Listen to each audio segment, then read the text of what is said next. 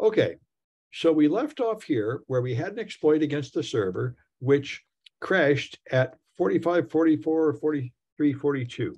And now we want to look at the memory at ESP. And so it's time to talk about what these other panes mean. So here, if I view the log, I've done a little other stuff in the meantime, but up here, yep, here it is. Access violation when executing 45, 44, 43, 42.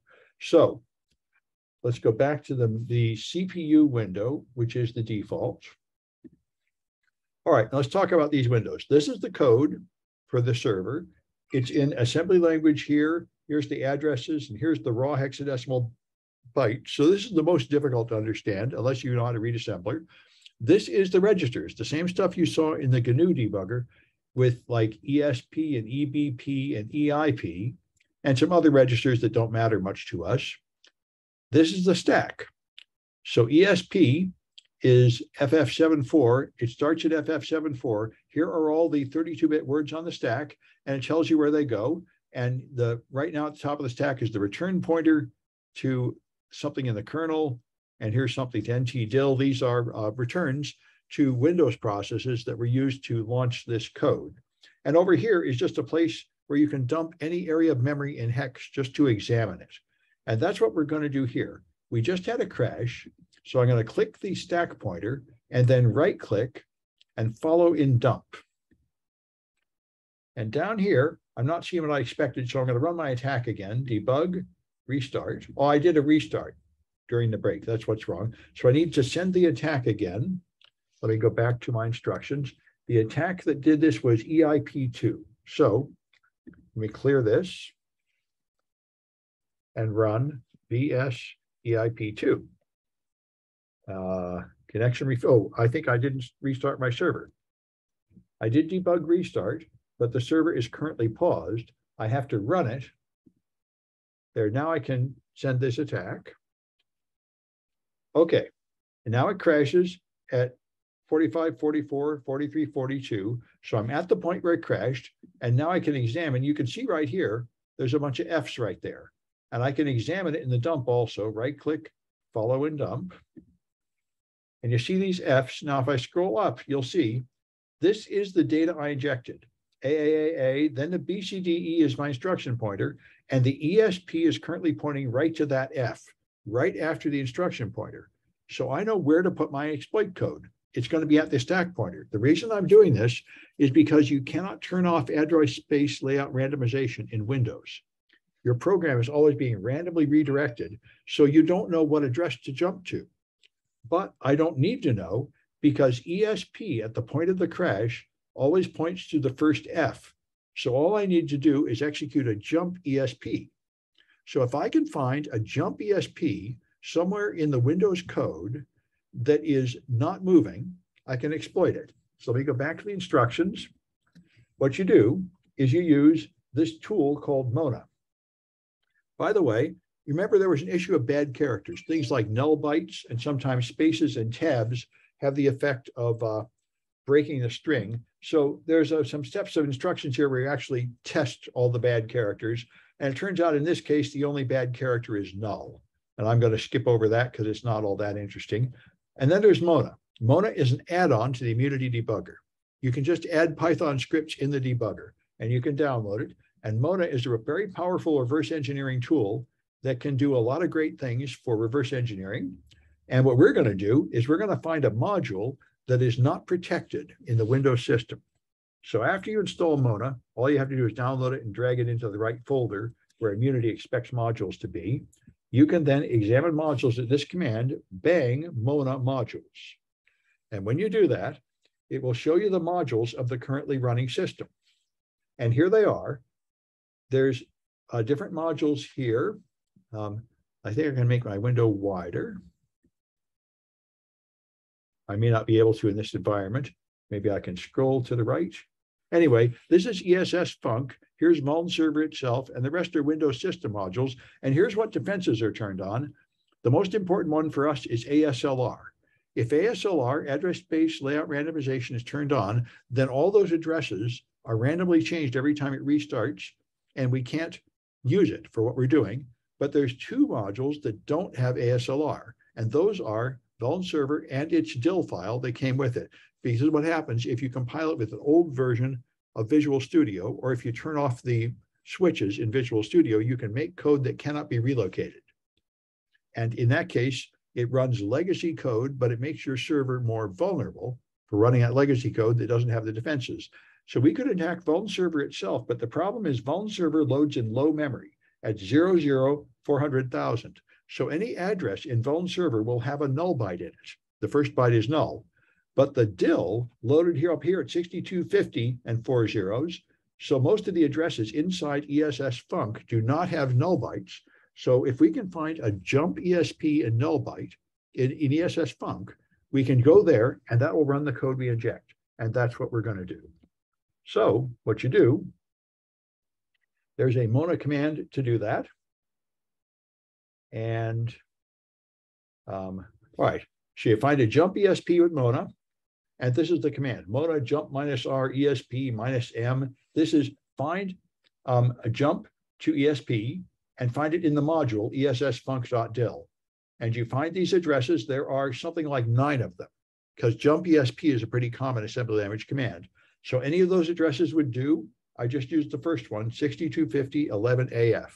That is the address of a jump ESP that's sitting there in memory. And just like with the very first Linux one I showed you, where we executed a win function that the developer put there, we're just going to run that code that this developer put there, but it's going to have unexpected effects. All right. So I think I'll just go to the last result here. You generate exploit code with MemSF Venom the same way you did before, except now you exclude the null byte.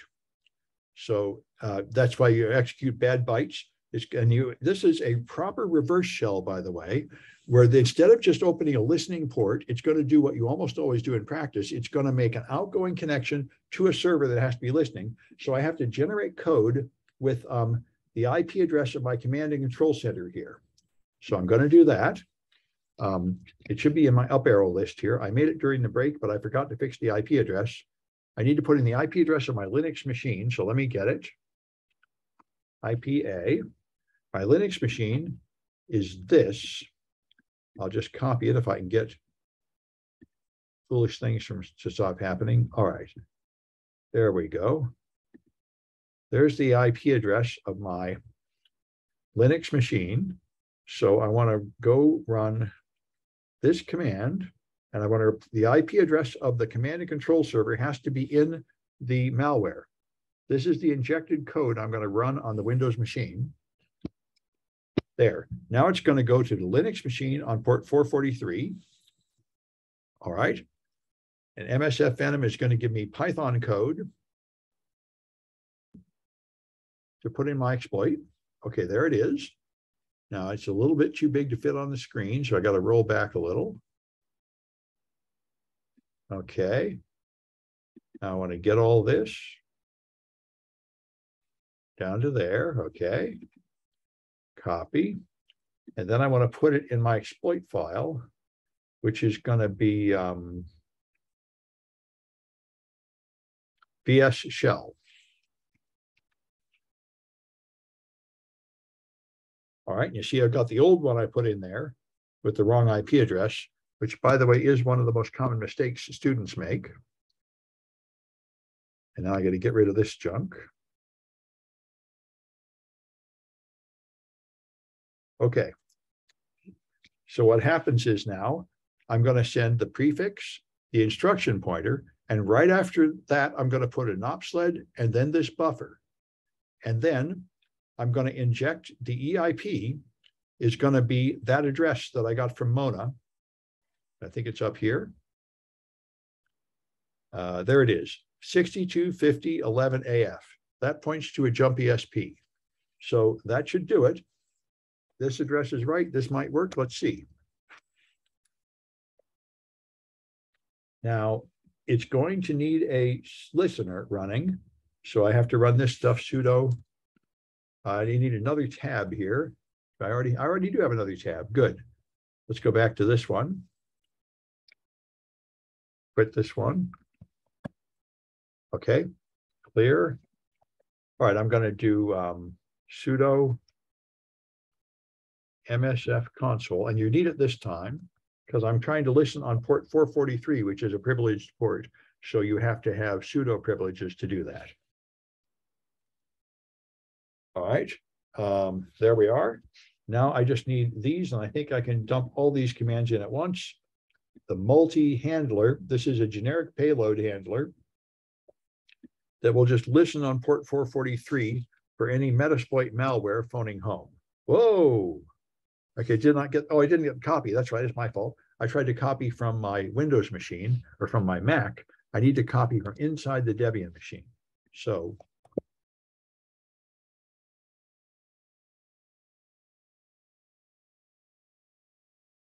there it is.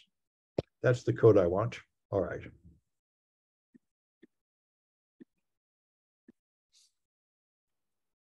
All right. There we go. Now it is listening. Okay. Now I'm going to make sure my target is ready with debug restart.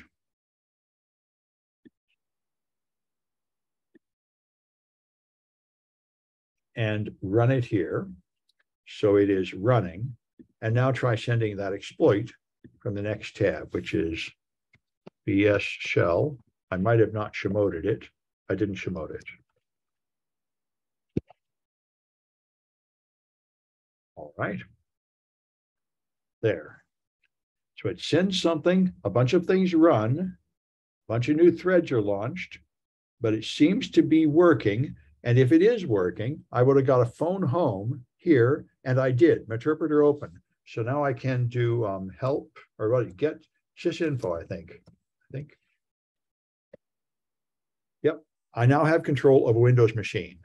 So those are the steps to do the same thing, essentially on a Windows that we did on Linux. And this immunity debugger is a very powerful tool to help you do it. So that's what I wanted to show you about exploiting Windows.